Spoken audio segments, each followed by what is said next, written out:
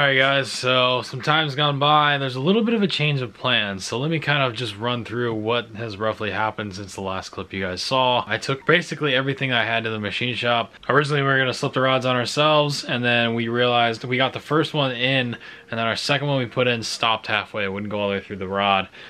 So we stopped. That's a good time to stop. You don't want to keep pressing it or trying to make it fit, otherwise you're going to break the piston. So the next morning at 6 a.m. I went down to the machine shop. They basically did a full run through and swapped all the rods for me, so I didn't risk breaking them. They're done, but we'll talk more about that later. But right now what we got going on is I went ahead and I got DOE 302 cylinder heads. These are 1970 casting 302 cylinder heads. These are a lot larger port than what I had before, significantly larger, and then same with the intake port. Much larger, much taller runner than you can see there. This is kind of like your bang for your buck, like cheap old hot rod trick to like get better compression. The other thing about these that are really trick is that these are a closed chamber 58 or 57 cc. They're a really small combustion chamber. So basically with the piston that I'm running, this thing's going to be like over 10-to-1, which is freaking rad. Assuming everything clears, which it should. So I'm going to basically just time-lapse through this real quick. You guys saw me do the detailed like refresh, I guess, on a cylinder heads with a white Galaxy. I'm just gonna go ahead and blow these things apart, clean them, put them back together, and run it. You know, it's kind of, I don't have much of a choice. I have no time right now. So it's about 10:30 at night right now, a little bit after. So I gotta get these done for midnight. Both of them done, painted, and put back together. So I'm gonna get right to it. All right, looks like we're gonna start today's video off with this thing. It's our cleaned up block that we kind of ended the last video with. You know, everything's all clean and new. You can see we have cross hatching in all the cylinders. Those are all good. This is a 30 over block. This is the original block out of my truck. And then we got all the Keith Blacks pressed on. They look amazing. You know, everything in here is all new. So these are all 30 over Keith Black 5cc domes. There's the part number actually for them right there if you're curious, on the same setup. So yeah, we're gonna go ahead and get this thing slapped together. I gotta finish the set of cylinder heads that I was doing last night. I didn't finish because I ran out of air pressure and it was too late to turn the air compressor on. So I'm gonna finish rebuilding these, and then go ahead and get this crankshaft put in, and get the bearings put in, flip that motor upside down, and get the short block assembled.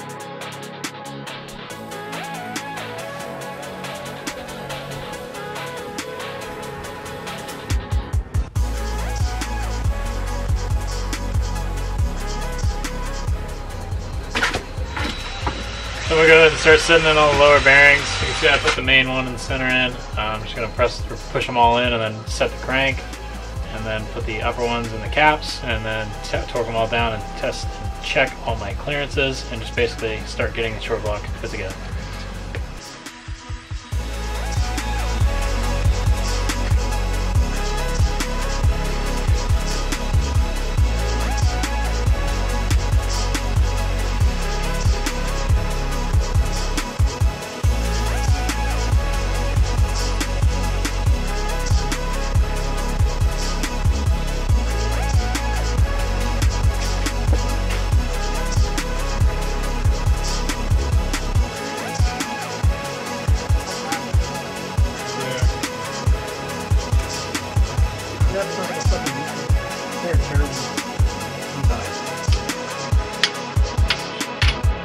My engine had told me to do, I think,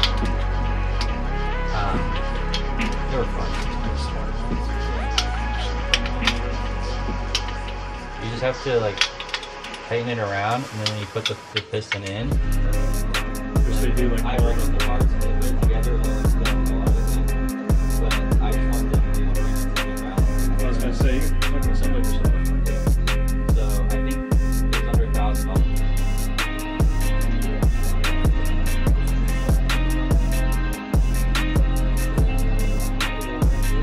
Quality control shit to use.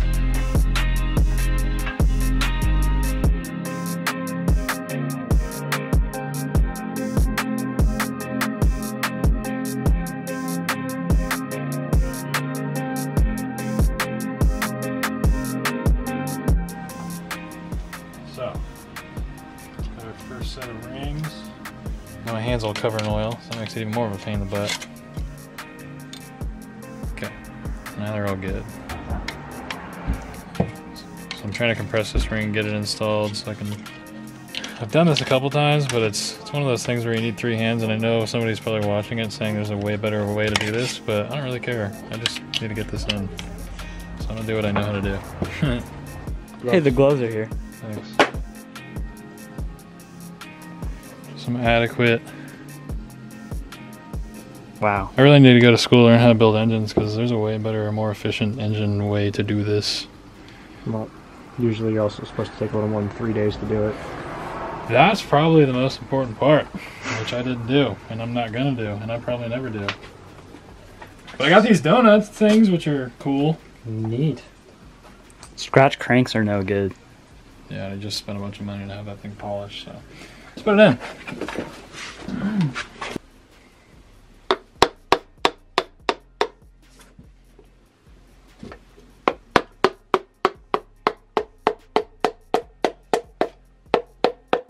Woohoo! Okay, we're in. You got it? Yep. Just on the one. Stop. One's in.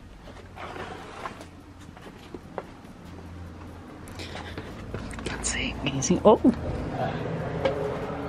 That's painful. Literally. Oh yeah, there's the Look blood. at that. There's the blood. Screw those little cheap tools. These things suck. Yummy. Nice. Where's your rod cap?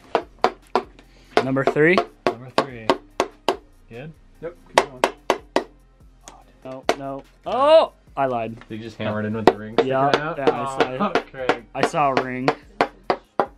Maybe It's got a big enough ring gap. It's okay. Just keep going. Keep going. Stop. I'm coming. Get the skirt in. Wait, did you do the crank? Yeah, it's in it's in the right spot. I just hear the rings. Oh, dude, you're getting way better That at was it. the technical crack. The hand on top. Stop. Dude, I love this professional engine building tool. It's like Dude, great. you're kicking ass. Yeah. Look at that deck surface right there. Isn't that crazy? Like, just watch the gaskets. Don't let this fall. Just yeah, if you go from the side, you can literally see the piston pops up. Don't mind the marks on the piston. What, gloves? Okay, halfway there. Those would tear in like 2 seconds. Talking shit?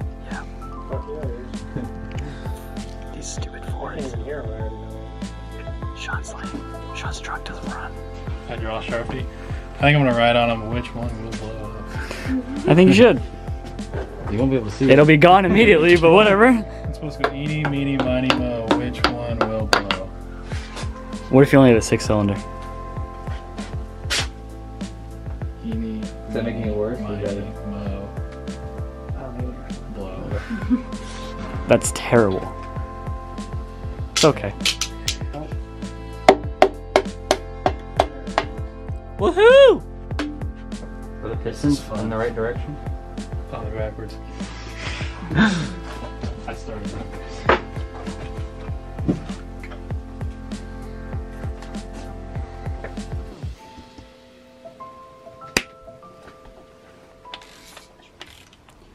Dang, look at that fancy thing. Oh, man. Wonder who brought that. Just bought it myself. Just kidding. Thanks, Seth, for Toy Crunch. You're lucky we were even torquing it. I was about to break out the impact, dog. Couple Ugga-Duggas is good. Yeah, dude. Ugga Dugga, torque 2 spec. I bet you could build a motor with an impact that would probably hold together. Yeah, that'll be fine. I mean, Should you? Yes. torque wrenches aren't that expensive. How much is this torque wrench? I don't want to say. I mean, that's an expensive torque wrench. I mean, I bought it at school, so. $400 or $500. I don't think my school sells these. I got that for like $350 at school. How much is it regularly? Like 600 something. I use it every day. Like, sorry.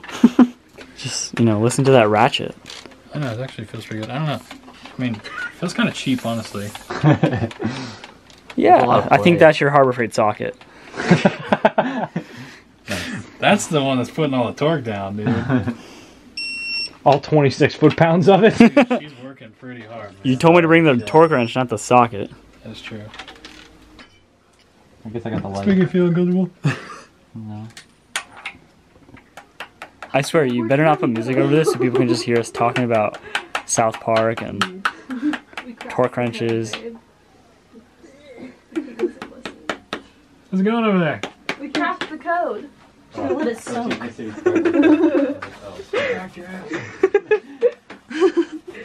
They're getting high over there. Dude, I walked over there for a second and just, that's all I could smell. Brain cells. Why are they laughing so Oh, much? it's just like chipping off. Yeah. That's a lot better. Is this a lot of play to you? No. Because before you could about take the chain off. Oh, dude, you know, I just realized? Which normally won't matter, or in our case isn't going to matter. This punch is not long enough to put a fuel pump concentric on. You know why it doesn't matter? Because you run an electric fuel pump? Because I have an electronic fuel pump. It's actually in the bolt. But do you need a spacer? I thought I had the longer one, but apparently not. That's weird, because this is the one. Oh, you know why? The cam's not all the way. No, it's the chain. This gear is different. I think this gear is for a late model motor. And so it sticks out further right here, because this is a thick gear. But I don't know. Oh, thank you. It's grape and Skittles. I'm gonna increase the volume just for that like split second of the clip. Alright, so we have a short block, which is freaking sweet. Now you guys can see these Keith Blacks on a stock 3-inch stroke 302. Look pretty killer in there. Everything went together, everything rotates. We have valve train stuff. We have an oil pump. Now we're about to flip it over and put the pan on, but I just wanted to show you all this goodness, you know, before I do so. They came out pretty good. Everything looks good in there. You're not going to be able to see the camshaft, but you can see those dome tops. They look pretty good in there. So, yeah, I want to flip this thing over. We got a little party in there. Look, we got a heater. We got people drinking stuff and doing stuff, and Seth bringing all the tools. It's a party in here. Alright, time for some cylinder heads. Hopefully these things fit. These are pretty small domes, but they're still domes, so I'm going to toss them on and torque them down.